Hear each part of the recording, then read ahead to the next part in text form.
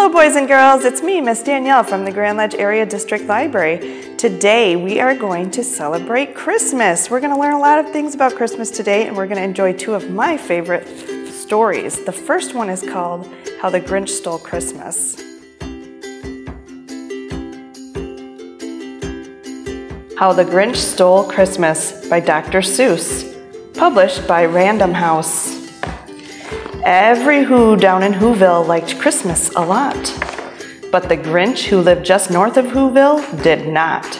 The Grinch hated Christmas the whole Christmas season. Now please don't ask why, no one quite knows the reason. It could be his head wasn't screwed on just right. It could be perhaps that his shoes were too tight. But I think that the most likely reason of all may have been that his heart was 2 sizes too small. But whatever the reason, his heart or his shoes, he stood there on Christmas Eve hating the Whos. Staring down from his cave with a sour, grinchy frown at the warm, lighted windows below in their town. For he knew every Who down in Whoville beneath was busy now hanging a mistletoe wreath. And they're hanging their stockings, he snarled with a sneer. Tomorrow is Christmas, it's practically here. Then he growled with his Grinch fingers nervously drumming, I must find some way to stop Christmas from coming. For tomorrow he knew all the Who girls and boys would wake bright and early, they'd rush for their toys. And then, oh the noise, noise, noise, noise. That's one thing he hated, the noise, noise, noise, noise. Then the Whos, young and old, would sit down to a feast, and they'd feast, and they'd feast, and they'd feast, feast, feast, feast. They would feast on Who pudding and rare Who roast beast, which was something the Grinch couldn't stand in the least. And then they'd do something he liked least of all. Every Who down in Whoville, the tall and the small, would stand close together with Christmas bells ringing. They'd stand hand in hand, and the Whos would start singing. They'd sing and they'd sing and they'd sing, sing, sing, sing. And the more the Grinch thought of this Who Christmas sing, the more the Grinch thought, I must stop this whole thing. Why, for 53 years I've put up with it now. I must stop this Christmas from coming. But how? Then he got an idea, an awful idea. The Grinch got a wonderfully awful idea. I know just what to do, the Grinch laughed in his throat. And he made a quick Santa Claus hat and a coat. And he chuckled and chuckled, what a great Grinchy trick. With this coat and this hat, I look just like St. Nick. All I need is a reindeer, the Grinch looked around. But since reindeers are scarce, there was none to be found. Did that stop the old Grinch? No, the Grinch simply said, if I can't find a reindeer, I'll make one instead. So he called his dog Max. Then he took some red thread, and he tied a big horn on the top of his head. Then he loaded some bags and some old empty sacks on a ramshackle sleigh, and he hitched up old Max. Then the Grinch said, giddy up, and the sleigh started down toward the homes where the Whos lay a snooze in their town.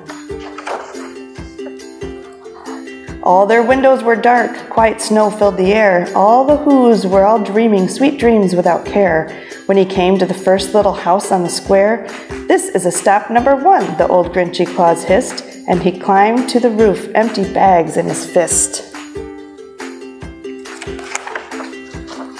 Then he slid down the chimney, a rather tight pinch, but if Santa could do it, then so could the Grinch. He got stuck only once for a moment or two, then he stuck his head out of the fireplace flue, where the little Who stockings all hung in a row. These stockings, he grinned, are the first things to go. Then he slithered and slunk with a smile most unpleasant around the whole room, and he took every present. Pop guns and bicycles, roller skates, drums, checkered boards, tricycles, popcorns, and plums, and he stuffed them in bags. Then the Grinch very nimbly stuffed all the bags, one by one, up the chimney. Then he slunk to the icebox. He took the Who's feast. He took the Who pudding. He took the roast beast. He cleaned out their iceboxes as quick as a flash. Why, that Grinch even took their last can of Who hash. Then he stuffed all the food up the chimney with glee. And now, grinned the Grinch, I will stuff up the tree. And the Grinch grabbed the tree and he started to shove when he heard a small sound like a coo of a dove. He turned around fast and he saw a small who, little Cindy Lou Who was not more than 2. The Grinch had been caught by this tiny Who daughter, who'd got out of bed for a cold cup of water. She stared at the Grinch and said, "Santa Claus, why? Why are you taking our Christmas tree? Why?"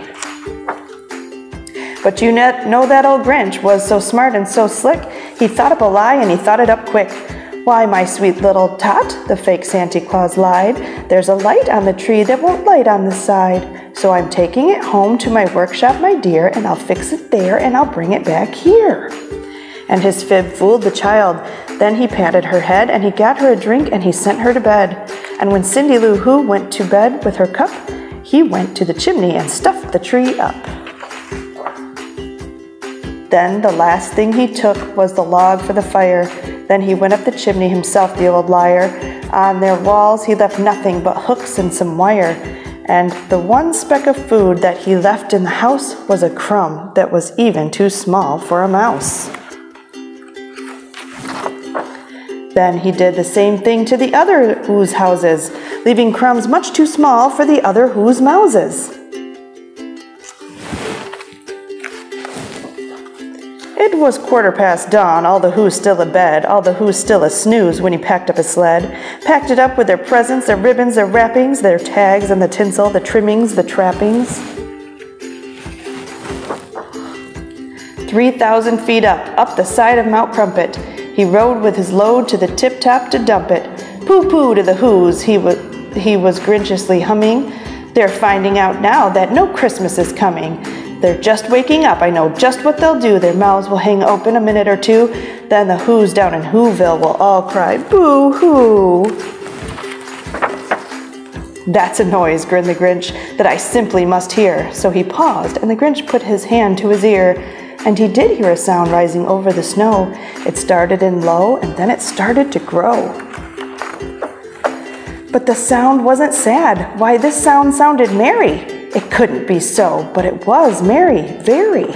He stared down at Whoville. The Grinch popped his eyes. Then he shook. What he saw was a shocking surprise.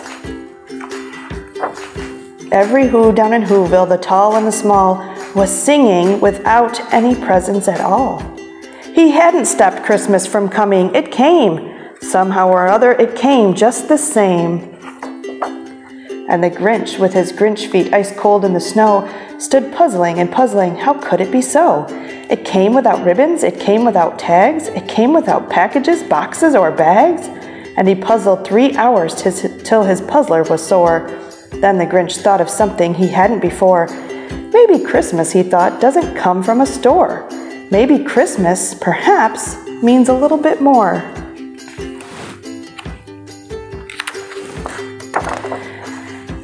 And what happened then? Well, in Whoville they say that the Grinch's small heart grew 3 sizes that day. And the minute his heart didn't feel quite so tight, he whistled with his load through the bright morning light, and he brought back the toys and the food for the feast. And he himself, the Grinch, carved the roast beast. The end.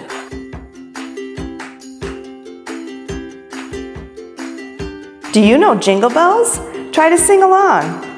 Dashing through the snow in a one-horse open sleigh, over the fields we go, laughing all the way. Ha ha ha, bells on bobtails ring, making spirits bright. What fun it is to ride and sing a sleighing song tonight. Oh, jingle bells, jingle all the way. Oh, what fun it is to ride in a one-horse open sleigh. Hey! Jingle bells, jingle all the way. Oh, what fun it is to ride in a one-horse open sleigh. Merry Christmas!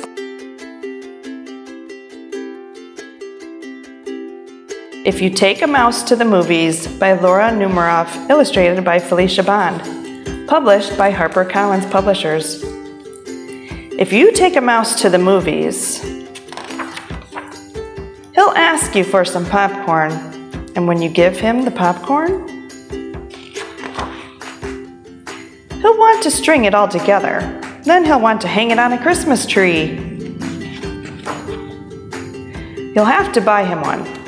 On the way home, he'll see a snowman in your neighbor's yard and he'll want to make one of his own. Then he'll need a carrot for a nose. When he's all finished, he'll decide to build a fort. He'll ask you to help him. Then he'll want to make some snowballs and have a snowball fight. Playing outside will make him cold. He'll want to go inside and curl up on the couch. He'll ask you for a blanket. Once he's nice and cozy, he'll want to listen to Christmas carols. You'll have to find some on the radio. He'll probably sing along. The carols will remind him of his Christmas tree, so he'll want to make ornaments. You'll get some paper and glue. He'll ask you for glitter. When the ornaments are done, he'll hang them all up. Then he'll stand back to look at the tree. He'll notice his popcorn string is missing. So he'll want to make another one. He'll ask you for some popcorn, and chances are when you give him the popcorn, he'll want you to take him to the movies. The end.